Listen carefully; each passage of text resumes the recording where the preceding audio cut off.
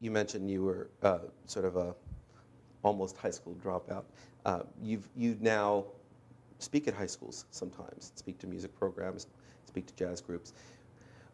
What do you say to young musicians? How do you inspire them to stick with it, and especially jazz, which I think you've even said publicly that there's a sense that society is almost hostile to cutting-edge jazz.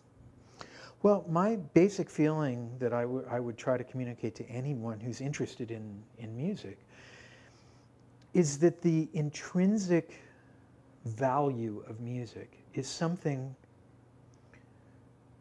that is so worthwhile, and it's like this bank that if you put X number of hours of study, listening, work, practice, whatever, into this bank, you will get, many, many multiple hours back from that effort. And it makes it something very unique. Now, people talk all the time like, wow, what's going to happen with music, downloading, and, the culture is hostile towards a certain kind of creativity.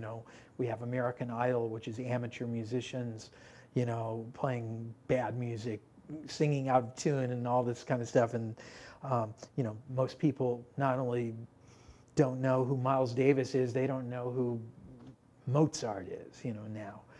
My feeling is that I would communicate to young musicians who are concerned about that is, don't worry about it too much, because music sort of exists with a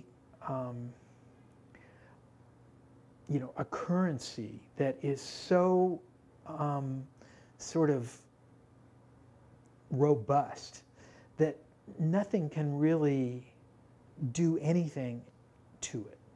It's like good notes are good notes. Mm-hmm.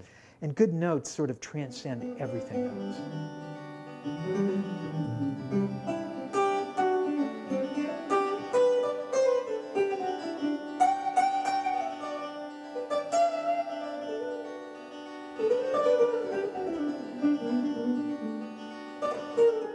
For me, it's like I've been lucky. I've had a really great life as a musician.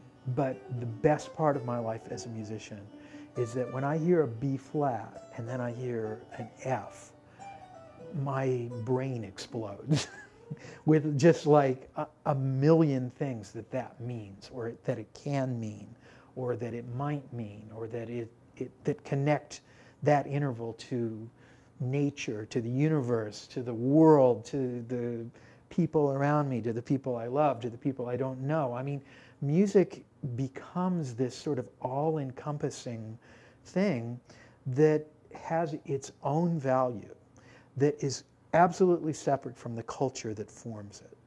And that, to me, is something that it's hard to overemphasize that to a young person, that the time they're spending working on something is absolutely worth it. But probably some of those parents of the kids you're talking to are saying, listen, be an accountant, be a lawyer, do something practical, because 0.0001% of the folks out there become Pat Metheny and make a living, and a good living, doing this. Do you encourage people to look at music not just as a passion, but as a career? I think that there is a certain percentage of musicians that have no choice, and I would be in that percentage. Mm-hmm. It wouldn't have made any difference to me whether I became this amount of successful or this amount of successful. I would still practice 10 hours a day, and I would still want to know why this chord wants to move to that chord rather than this chord under these conditions. I mean, I don't really have anything to say about it. Most of the musicians that I hang out with and that I play with are the same. It's not really an option. And, to somebody who it is an option, like if somebody says, I'm thinking about being a musician, I go, if you're thinking about it, don't do it. If you have to think about it, skip it. For people who are like kind of the real deal, it's not a choice. Is it some musicians describe playing music and listening to music as a spiritual experience. For some people, perhaps even supplants religion. It is their religion. It is, and there is sort of a spiritual quality to your music. I know some people have described it that way. For you, is there a spiritual element to playing music? I envy people who have the luxury of standing outside of music and making an observation like that. For me, music is, in the best sense, all-encompassing to me. By that, you know, I know musicians that, like, they see a beautiful sunset and then they go write a tune, or they have this happen or that happen and then that inspires them to do this. For me, if I hear this note and I hear that note, that's enough for me. It's sort of like within the syntax of that musical exchange, there's a whole universe of potential there. And that's way more than enough for me. So I often have the experience myself of listening to music that I've made outside of the context that I live in it, you know. And I even have the thing of, like, you know, I make a record and I put it in the car and I'm driving around and there's a sunset and I go, wow, you know, this really fits with the sunset. But it's rare. It's mostly for me about, like, okay, you know, this is gig number, you know, 75. And last night when it was on that, you know, E flat minor 7 flat 5, I played an F natural. Did I like that natural 9, or should I play, maybe I should try the flat 9 tonight? I mean, there's all those kinds of sort of issues of dialect.